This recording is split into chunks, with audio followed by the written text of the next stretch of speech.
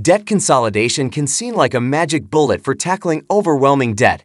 It promises to simplify your finances, lower your interest rates, and help you pay off your debt faster.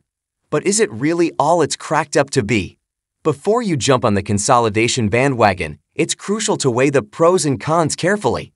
This article will delve into the nitty-gritty of debt consolidation, helping you decide if it's the right move for your unique financial situation.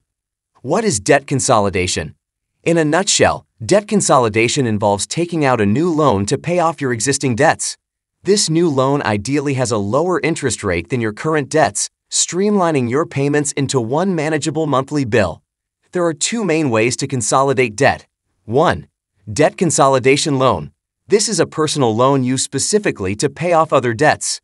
2. Balance transfer credit card.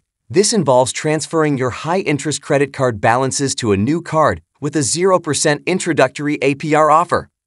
Pros of debt consolidation. Potentially lower interest rates. If you qualify for a good interest rate on your consolidation loan, you could save a significant amount of money on interest charges over time.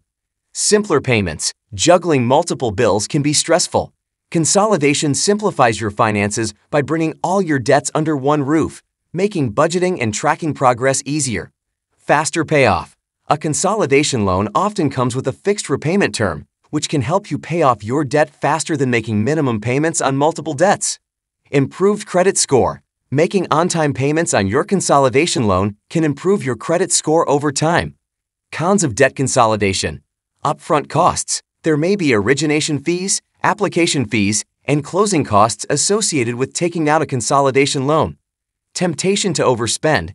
Having a lower monthly payment can be tempting to see as extra money in your pocket.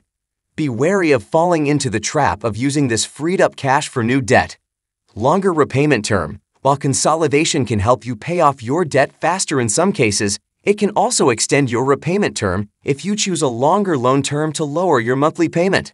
Risk of default. If you struggle to make your consolidation loan payments, you could end up in a worse financial situation than before. Is debt consolidation right for you? The answer to this question depends on your individual circumstances.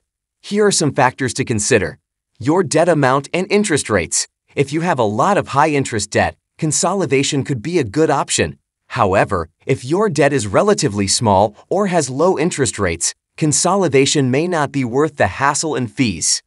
Your credit score. You'll need good credit to qualify for the best interest rates on consolidation loans. If your credit score is poor, you may not be able to get a loan with a significantly lower interest rate than your current debts. Your budgeting and spending habits. Consolidation is not a magic bullet for overspending. If you struggle to stick to a budget, consolidation could actually make your debt problem worse. Alternatives to debt consolidation. If debt consolidation isn't the right fit for you, there are other options to consider. Debt snowball or avalanche method. These methods involve focusing on paying off your smallest or highest interest debts first, respectively.